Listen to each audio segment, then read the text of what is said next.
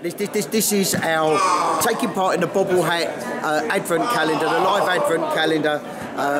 It's just a wonderful thing for us to do in our community. We've got 3 of the management team, we've got 3 players along here, 3 of our great lads, and everyone's joining in, having a great time. We've got kids, we've got fans, we've got a Chester fan, we've got people coming along doing a bit of merchandise shopping and really having a great time and engaging with our local community. We even heard songs about Wembley as well. We've had one giving it the K Sarah. So it's not as if anyone's excited about going to Wembley or anything again, are they? Let's face it, it's going to be a nice quiet affair this time for sure. Just sum up how important this kind of event is about spreading the word about Wimbledon. Well, it is everything that we're about, isn't it? It's everything. If we can't come and perform in our own community, turn up in our own community, then we're not the club that we said we were when we started. So we're here, we're having fun, and we've got people here that were with the club when it first started. They don't come to every game, but they come along because it's their community, and that's what we are. We are their community.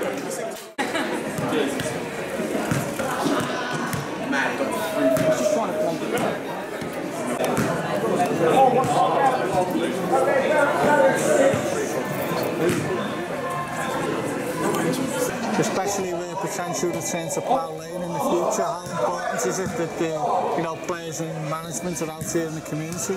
Well, it's huge, isn't it? Because I mean, obviously, with the club going back to its spiritual home, rightfully so. It's good to get the community involved in what the club's doing, leading up to that big move. Try and bring on board possibly people who don't even know the history of the club.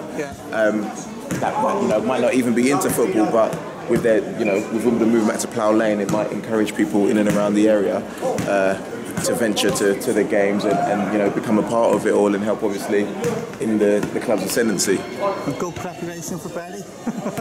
Doesn't get better than this, does it? I feel like a kid again, do you know what I mean? Yeah. I'll be 30 on Sunday, but it's you're never too old to come and have a mess around and pretend, act like you're in the park again with your mates having fun. So yeah, brilliant. Cheers.